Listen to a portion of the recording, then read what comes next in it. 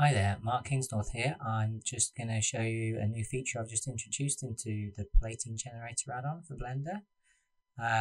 This will allow you to create new plates that are separate from the main object. So this will support a more non-destructive workflow. So I'll just show you the way it usually works. So I've kept that way as the default, and this is a new feature. So what it will do essentially here on a cylinder with the quads faces selected will be to create a plating pattern. You can just create different effects like varying the heights of the different plates to just quickly give you something like that. And you can change the random seed. But the problem before was that this was all done on the existing mesh, so it's not as non-destructive as it could be.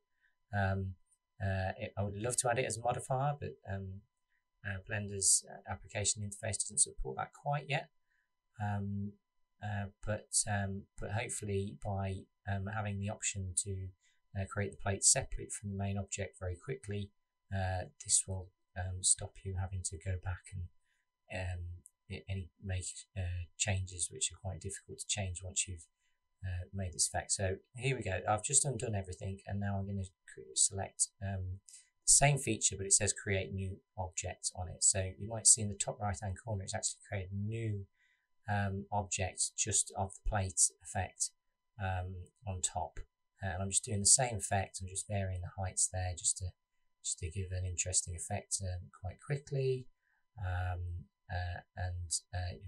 You'll see that this is now a separate object to the original object, and I'll just move it around there so you can see that there the cylinder that I selected remains intact. So if you didn't like this effect, you want to go back and change it, you could just simply delete that object and start over again. So and that's just a new feature. Some additional features I'm going to be adding soon. I'm definitely going to add some library functionality to the greebles that are added. So I'll make a video about that next when it's done. Okay, take care, bye.